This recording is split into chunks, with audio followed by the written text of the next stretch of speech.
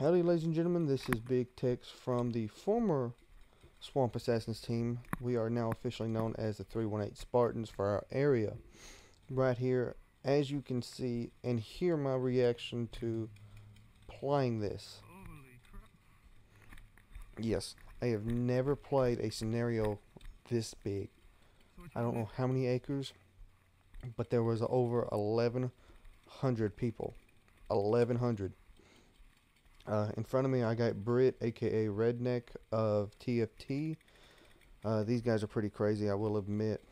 Um, drove, most of them got everything ready at 2, left home, Shreveport, at 2 a.m. in the morning, and drove all the way to Houston. That's a 4-hour drive for us, if you don't stop. Maybe a little bit more. And the traffic. And they got there, I don't know what time. They ate breakfast. They came out here. These guys were beyond grumpy, but still willing to deal with my crazy butt. Also right here, what you can see, this is my first time ever actually playing with a mag-fed gun of my own. The first one I used, I don't remember, Monty Yankee. I thank you for allowing me to use it, but I still do not like D-Mags to this day because of that. Granted, it was still probably user error. I do not deny that. And I would still try it again to this day. I made a pretty bad mess of your gun, I do believe, and I apologize. I'm making very rookie mistakes here with these mags. Spider mags, I believe. But I also was having a problem with this gun today. Or that day, technically. One detent in the gun was chopped off halfway already, and the other detent was gone. There was no other detent, so this gun was starting to shoot. Originally, I think it was shooting 3, then it would shoot 5, or however, and that's a 9-round mag. Trust me, after you go through about 6 mags plus, you're starting to, you learn to count real quickly, especially if the detents are going out. You're over here confused, you're getting angry. You're mostly getting angry with the gun. Granted, I only shot it 5 times before this, and that was to get the gun chronoed. I went to my job, chronoed the gun there to make sure it was ready, so I didn't have to do much when I got here, or to Houston, and it was fine. Shoot. Detents went out. I was not thrilled. So, I went back, got that fixed, grabbed my pump, and went back out there. Didn't have much problems. As you can see here, I'm not moving up much. Again, this is my first time, and I'm still working with this gun, and obviously I'm making rookie errors very easily for me. And I'm very kind of, when I first play, or even in person, if you're hanging around me, I usually stay quiet and listen. Kind of the same way if you want to put it here. I'm going to stay back, kind of watch, see how things are going to go. Let me kind of get a feel of it, and then I'll start moving up. Now, if I start knowing the field pretty well, I will move up, but I don't know the field at this moment. I did walk it the day before just to get a feel of it, but didn't get too much of one because it's a pretty good sized field, and that is a lot of freaking walking. But I will be honest, for something like this, I still hate the clowns to this day. I hated the honking then, I hated it now. Not trying to be rude to the clowns that were you weren't clowns, my apology. I can't remember what y'all were. I say you weren't clowns, I don't know. I forget. Anyhow. As you can see, I'm just kind of standing back. I'm fixing to go around, run into one of the sides of the bush. It was actually, if you're on, I forget what team I'm on. I can't even see the tape. For anyone that's played Viper and you didn't play this year Viper made everyone wear tape for colors. And it was like, I don't know what kind of tape it was, but it was almost like duct tape. This stuff sucked. I hated it. But I guess it was kind of, you know, there were specific reasons why he did it, and I'm not going to sit here and argue.